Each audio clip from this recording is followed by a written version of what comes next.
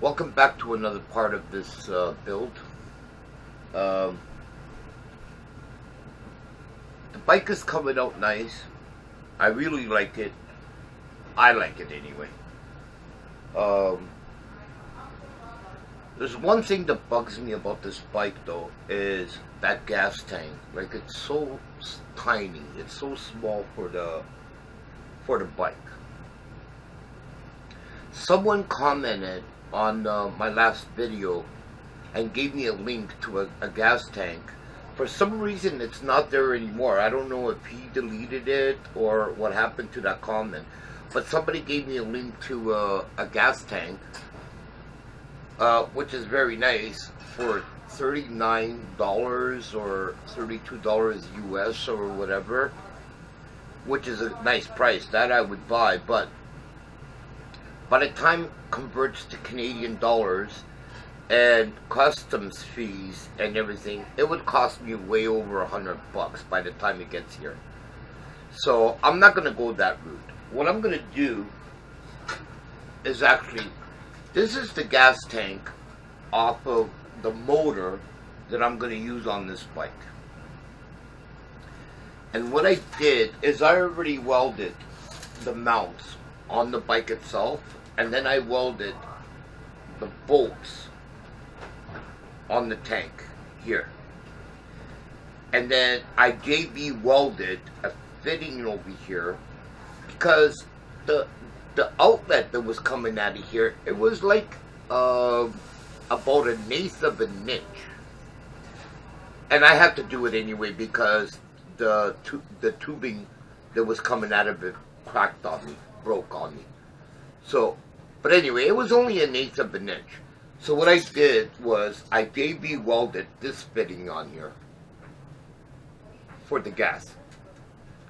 So what I'm gonna actually do is, and then I took it outside and I grind. Oh my God, I wasn't out there for more than 3 to 4 minutes, and I froze to death. Well, not froze to death, but my hands froze and everything. It's like right now it's -16. With the wind chill, it's like probably -22, 23, 24, who the hell knows. But anyway, I grinded the tank down over here so fiberglass can stick to it. And what I'm gonna do with this tank is I'm gonna fabricate it, if you want to say, call it that. Just modify it. I'm gonna modify it to look like a chopper tank.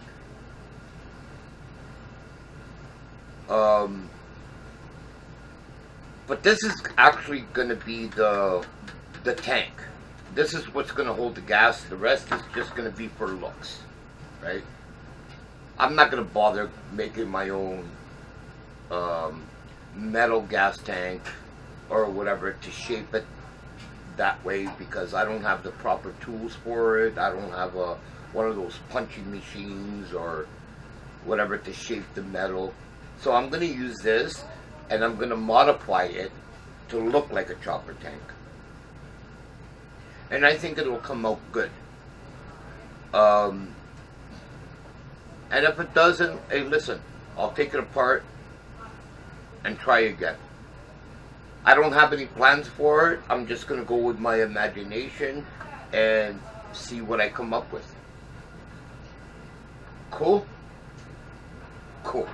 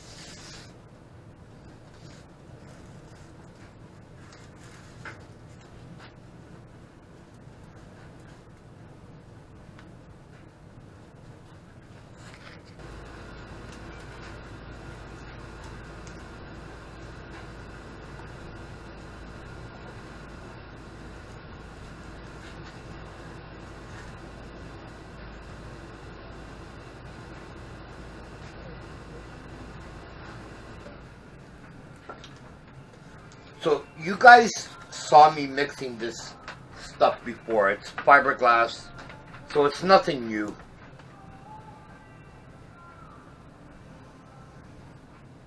I'm going to reinforce this a bit with the fiberglass.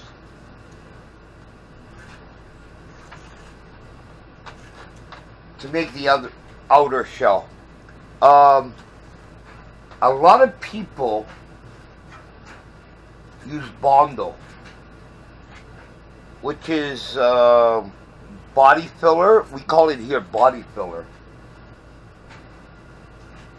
I wouldn't recommend it for any of this stuff, because what happens is body filler is not waterproof. So what happens is, I'm actually going to use body filler on here.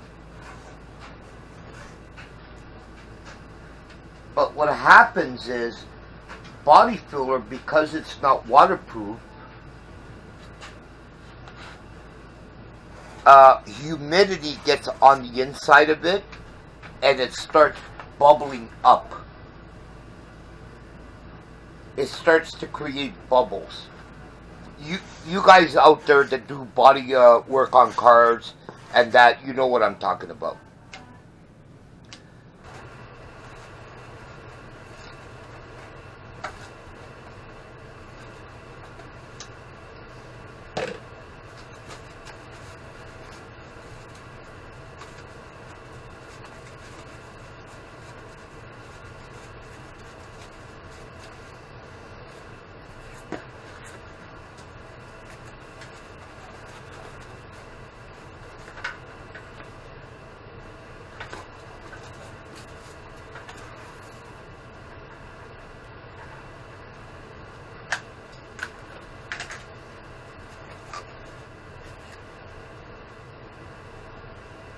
Here is the gas tank after being coated with fiberglass. I think this will look more, it'll look nicer on this bike actually than the little small one. So what I'm going to do now is I'm going to take it outside. I'm going to sand all this down and then coat it with a coat of body filler to smoothen it all out. I could have used resin, fiberglass resin with a cloth for this. It would have probably been a lot better, maybe a little bit stronger, actually, if I did that. It's just that I didn't have it, and I had the fiberglass, so that's what I used. But this thing is pretty solid.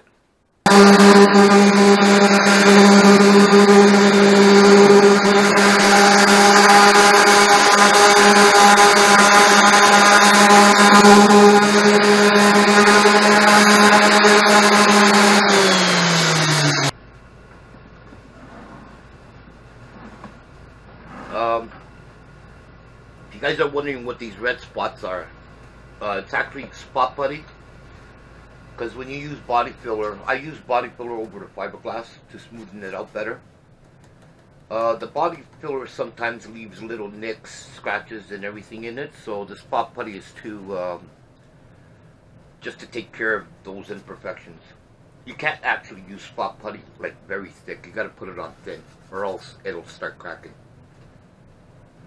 Anyway, I have some extra yellow paint, like maybe a half a can or whatever. So I'm going to do this, a couple of coats of yellow, then sand it down, and then paint it the original color, what the color is going to be.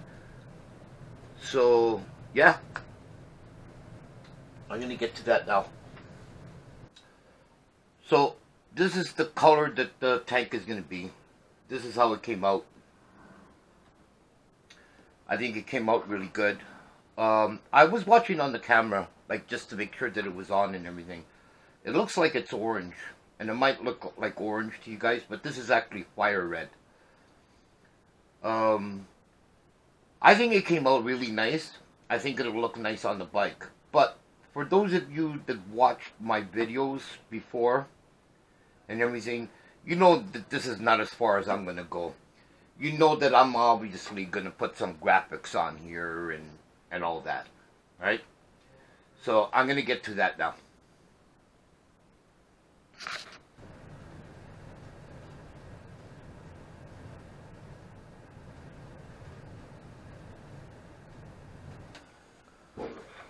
Okay, so while I'm waiting for some of the paint on the gas tank to dry, I decided to weld some hooks over here. Here, and I might add another one up on the top or whatever. And all they are is just these little eye hooks.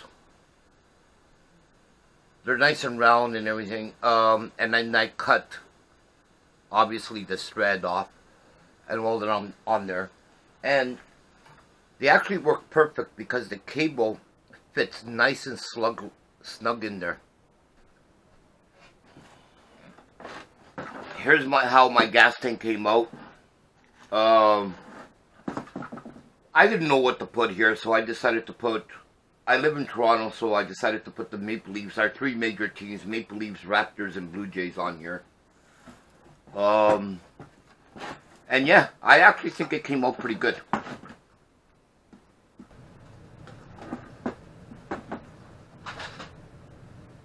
So, I want to thank my viewers and subscribers. I just passed, just went over 100 subscribers last month. And I want to thank you guys all for those who watch and subscribe. And cheers, guys. See you on the next video.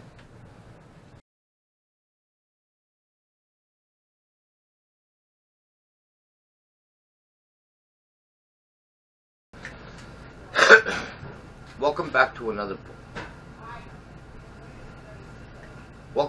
another part of this build.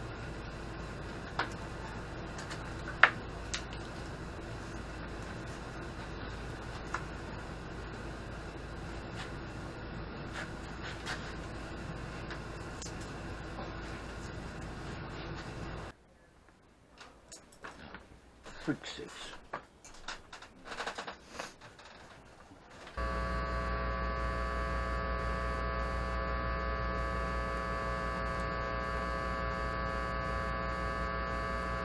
Low power. Ah, shit. That was supposed to be a P.